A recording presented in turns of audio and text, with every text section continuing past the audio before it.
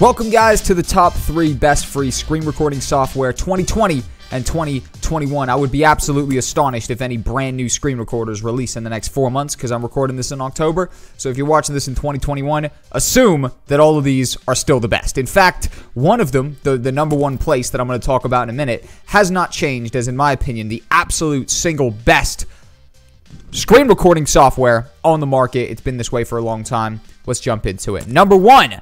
Open Broadcast Software, also referred to as OBS. Now, Open Broadcast Software and Streamlabs are very similar, obviously by the exact same people, but Open Broadcast Software is the one I would recommend because it's a little bit less intensive, and this is by far the best on the list. First off, it's available for Windows, Mac, and Linux. I'm going to leave a link down below to every single screen recorder I talk about, so hear me out and then choose at the end. I'll give you guys a little bit more advice at the end, but other than this being a little bit intense, this is the best editor. So it's very possible on certain computers that it's a little bit too intense and it can't run, which means that number 2 and number 3 might be better for you. But if you're using the right settings on it, usually it's pretty good for almost any spec computer, and I would encourage you guys to check out a best settings tutorial. In fact, I'll leave mine linked down below as well. So Open Broadcast Software, this is the best all-in-one screen recorder. You can also live stream with it. I literally use it for my YouTube videos. Hey, what's up? This is me. I'm literally on Open Broadcast Software. Let me show you. Like, I've positioned myself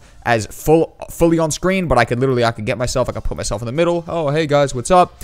We could switch to showing the screen. Hey, what's up? Right? There's a lot of versatility here. You can pretty much design it. It's almost like a little editor. Here, I did that live. I don't know if that spooked you out. I did all that live. I'm recording this in Open Broadcast Software, and because Open Broadcast Software, OBS, is so useful, is so powerful, and so just easy to use, I give up quality. Like, if I recorded this on my main camera, I've got a webcam plugged into OBS. If I recorded this on my main camera, we could have this video in 4K. It could be even nicer quality. But because OBS is such an easy program to record with, I always use it. And its screen record abilities are 10 out of 10. So, Open Broadcast Software is great, easy, and frictionless. Number 2, FreeCam.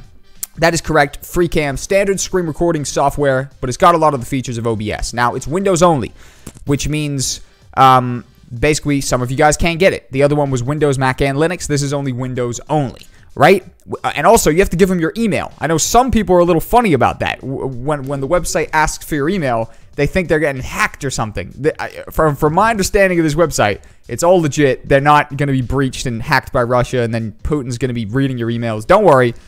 As far as I'm concerned, I don't think that's going to happen. Of course, I have to say think, because Putin, he's a crafty motherfucker. He might make his way into FreeCam. Of course, you have the option to record your voice and your system sound, but you basically can't do a face cam on this one. There's no face cam. You can select a recording area, and also you get to highlight the mouse thing where it emphasizes your mouse, which is kind of cool for maybe tutorials or something. Also, what's kind of cool is it has a built-in video editor. You can delete parts, polish up certain parts, and, trim it down if maybe the first 30 seconds we're doing nothing. You know what I mean? So you've got a couple cool things there. And if your PC can't run OBS, this is definitely the one for you. Very easily run editor. It's not super intensive. Number 3, ScreenRec. Super simple editor, and maybe the easiest one on this list to use. Maybe. It's available for Windows, Mac, and Linux, so it's another one that everybody can get their hands on, and it describes itself as one-click screen capturing plus screenshotting. So literally one click. That's what they've claimed. Makes sense. You probably have to do 2 clicks, to be honest, not to defeat their point, but you probably have to at least click the program to open it first, and then click to screen record. Hey, at the end of the day, who knows? Maybe they've done an update. I don't know. You can annotate and highlight areas, making it perfect for feedback. So this is like a businessy one, almost. Like, I think they even list on their website a whole bunch of people this would be perfect for. And it's basically, it lists like designers, coders, teams working together. So it's a great, like, almost team viewer type of situation. Or what's that one where I used to have a client who used to send me voice messages on Loom, something called Loom, where my client would send me voice like, hey Jack, how's it going? Just want to point out a couple things that he's changing, and it'd be him talking. This is probably one of the similar things that he was using, but he was using Loom. Great for teams. This one's targeted to professionals, as I said, and it gives a great, it's basically great for online business, teams working together, stuff like that.